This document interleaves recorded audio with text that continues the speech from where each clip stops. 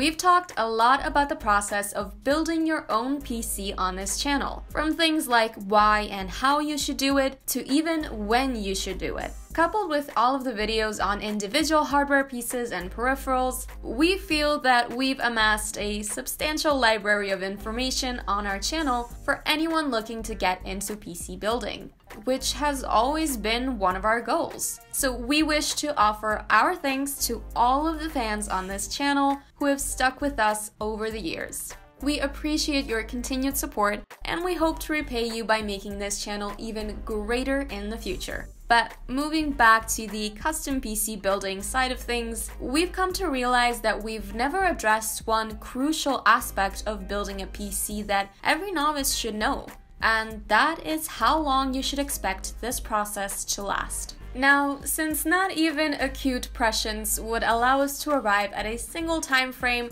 that would hold true for every PC builder, we'll approach this topic by dividing the process into 5 segments: preliminary research, hardware acquisition, unboxing and building, troubleshooting, and finally, installing the OS. This will allow us to split the nebulous idea of PC building into concrete chunks that will be much easier to dissect and place in a proper time frame. So with that out of the way, let's begin.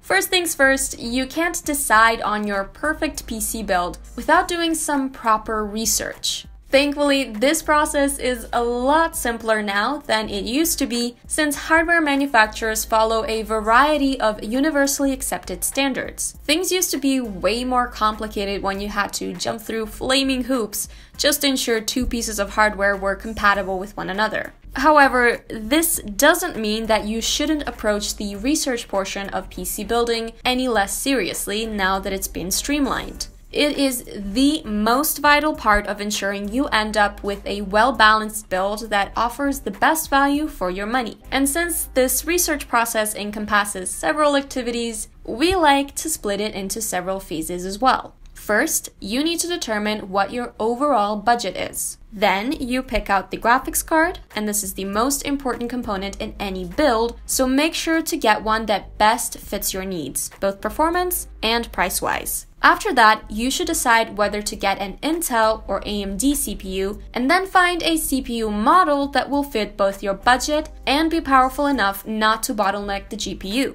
Once you have the GPU and CPU down, you should divert your attention to finding a motherboard with the appropriate sockets and ports. Then it's just a matter of determining how much RAM and storage to get, finding a power supply that can keep the juice flowing, and a case that can physically fit everything. We've discussed all of these things on the channel already, so please refer to our earlier videos if anything is unclear, as repeating everything in this video would easily make it at least an hour long. In any case, the research process alone can take anywhere between a single afternoon and a couple of weeks. And there's no reason to speed it up if you're unsure of what you want. It's better to wait a while and get properly informed so you can buy a PC you'll love than to regret dropping large amounts of cash on one you'll resent for years to come. Although there are tools that can help you along, like PC Part Picker, which will not only track the overall price of your build, but also check for compatibility and automatically warn you about any potential issues.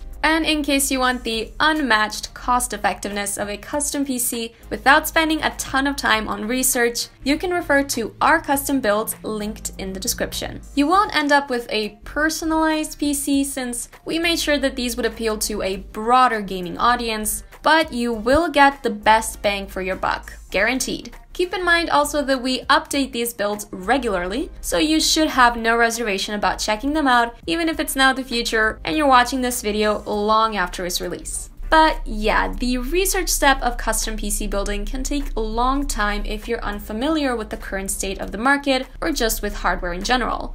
Or it can take a couple of hours if you already have a good idea of how you want this PC to turn out. In either case, you can always refer to our channel for clarification, and if the problem in question isn't covered by any of our videos, it's probably covered in one of the articles on the website.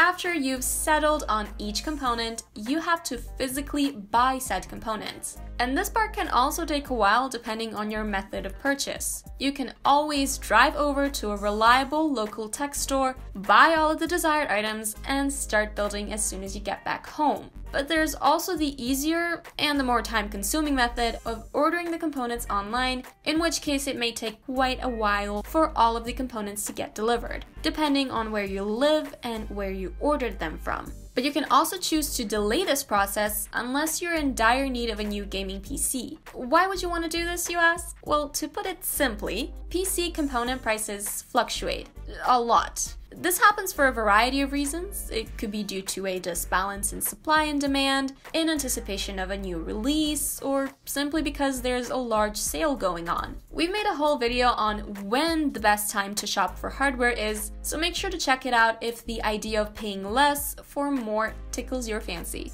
In any case, this second step can take as long as you want it to last. Once all of the hardware pieces are on your desk, you're ready to commence phase 3 of the PC building process, which is the unboxing and the actual building.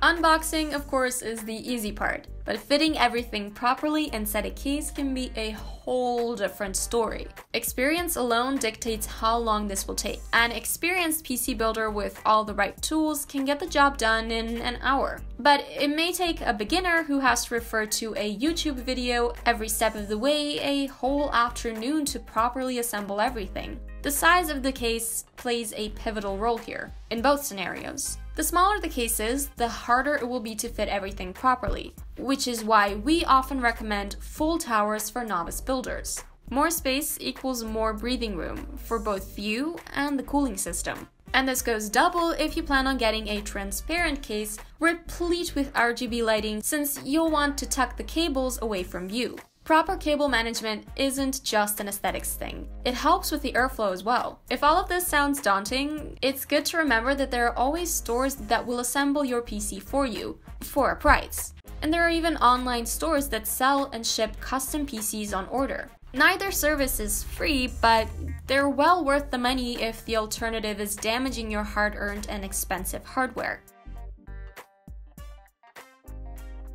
Now, you'd think that this is where the process ends. You assemble all the pieces, install the OS, and you're good to game away. But unfortunately, an extra frustrating step has nestled between the assembly and the OS installation. We're talking, of course, about troubleshooting. Here's the thing. It's not at all uncommon for a PC to just not boot up after you put everything properly into place, organize the cables, taken a couple of pictures for the internet and all that, and frankly, we'd venture as far as to say that this has happened for most people who've even put together a PC at least once. So you need to figure out what's at the root of the problem.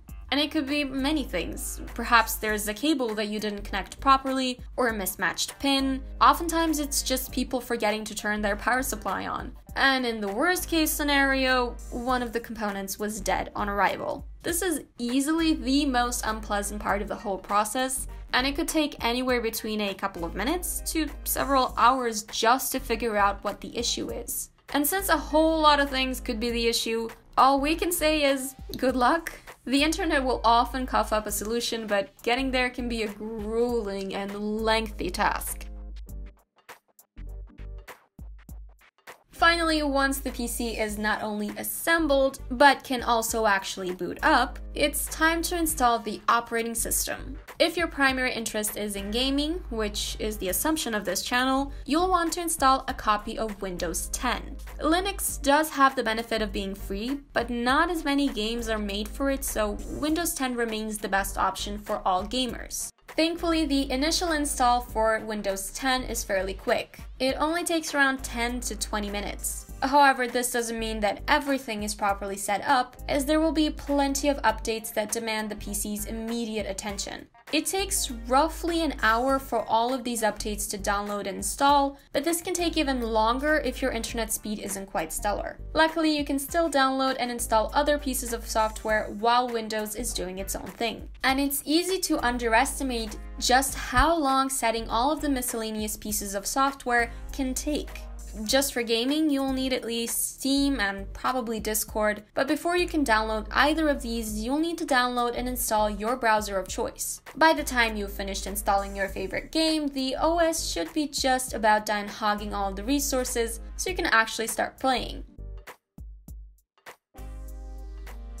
And that about does it for this video. So as you can see, the time it takes to build a PC can vary a lot depending on the person doing the building. Some people could get everything, and preliminary research included, done in a day if they buy all of the components at a local hardware store. But for others, it could take much longer. Just the research alone could take quite a while if you're new to this, and if you order the components online, chances are you'll have to wait at least a couple of days to get to building. As for the building part, however, it shouldn't take any more than an afternoon, barring some seemingly unsolvable troubleshooting issues or faulty hardware. So there you go. In any case, we hope you found this video helpful. If you have, you can help us out by liking it, subscribing to our channel, and leaving a comment. And if you think this info could benefit your friends, help them out by sharing it. Also, if you want to see more videos like this one, click on the bell icon to make sure you don't miss any of our upcoming ones. We upload a new video every week, so stay tuned for the next one. In the meantime, may your games be fun and your losses few. And as always, we'll see you next time on Gaming Scan.